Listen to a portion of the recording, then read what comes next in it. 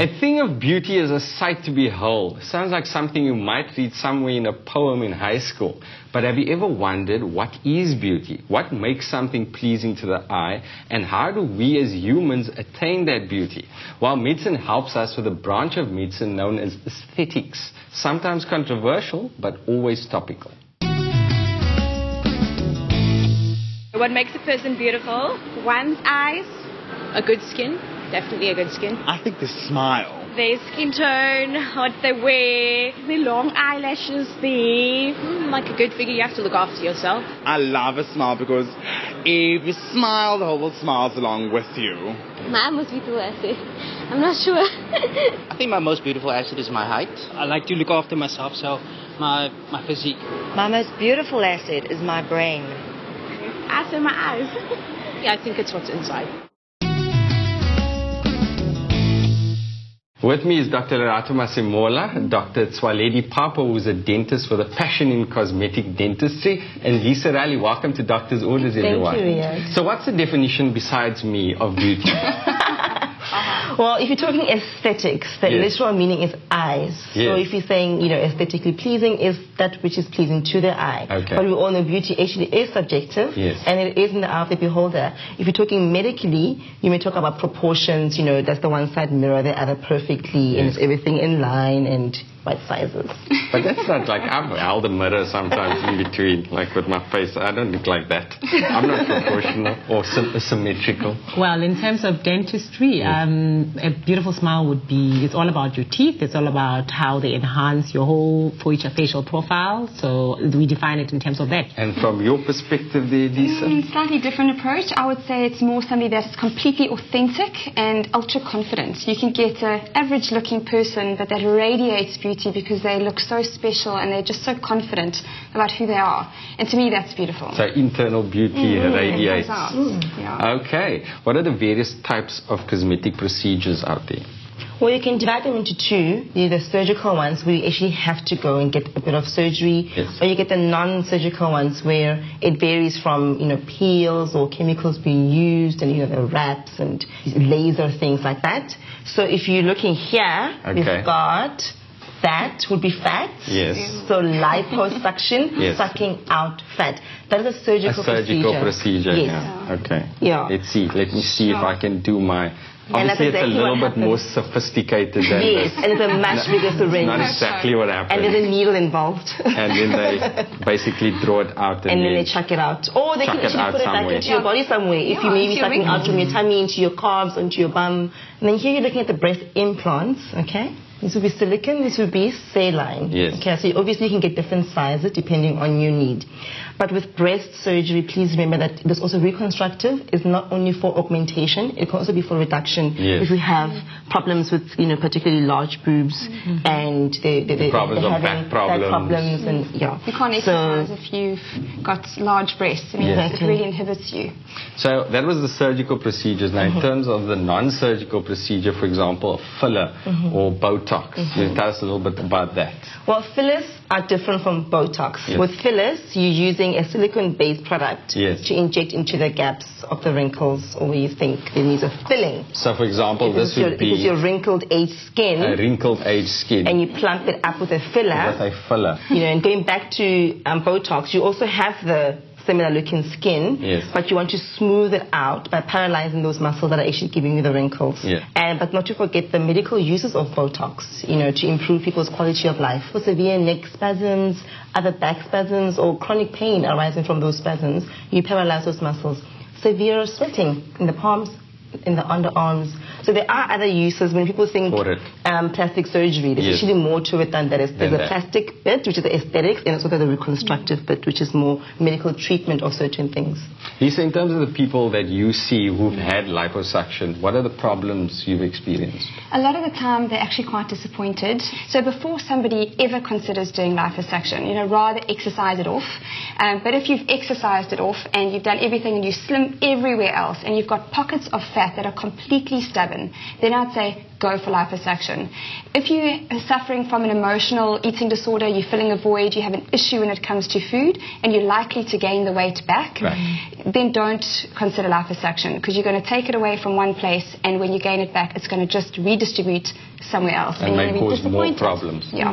In terms of dentistry, lady, what are the various procedures out there? And a lot of the times, it depends on what the patient consults about. Yeah. You get people complaining about their smile being too gummy or their teeth not being too white. And because of all the media stuff that we're getting, people are always wanting to achieve look Hollywood.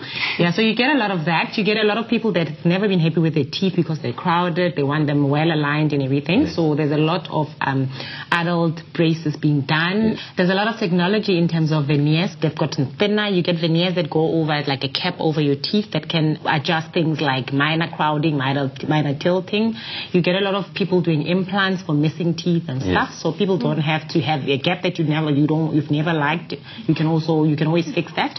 So there's quite a lot that's happening, and there's a lot that's available, and there's cost implications, of course, but then you can achieve that kind of. But you say the veneers are much thinner now, so it won't look like your teeth have gotten more natural. So much bigger. Yeah, they feel more natural now. A lot of technology has been invested around getting more, moving more towards the functionality as well as the aesthetic part of things. And you get a combination of all these treatments, veneers, crowns, and braces to get to a point where you achieve the smile that you want. So there's a lot of options in terms of aesthetics. But now, when do you decide you need to do it, and when you decide you must avoid it because there are financial implications, there are psychological implications?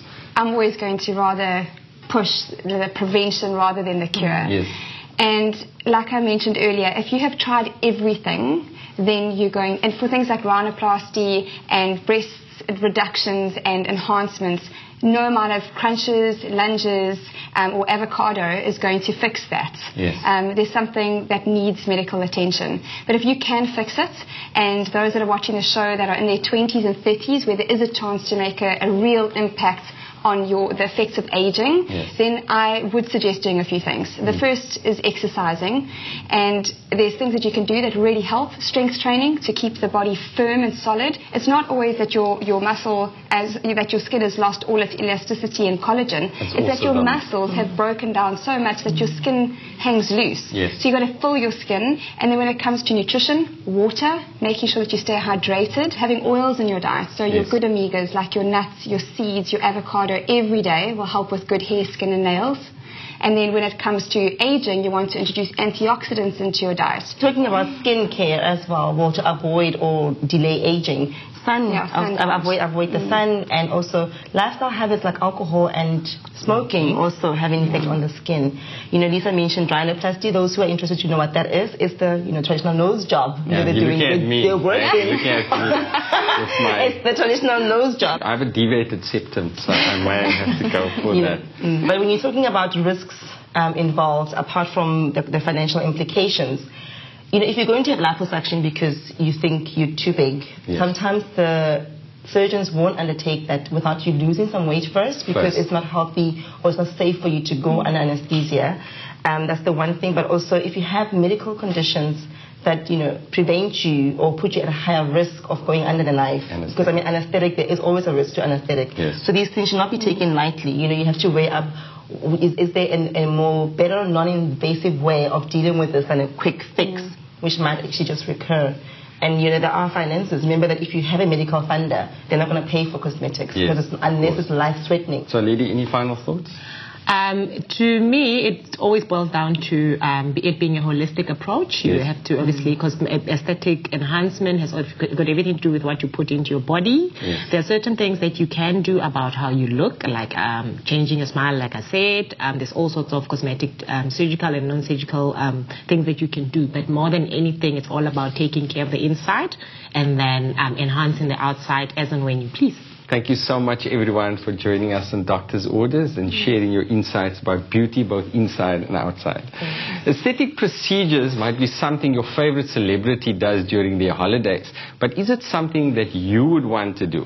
We took a look at a well-known aesthetic doctor's daily routine and posed him the question of which are the safest and the most popular procedures in South Africa.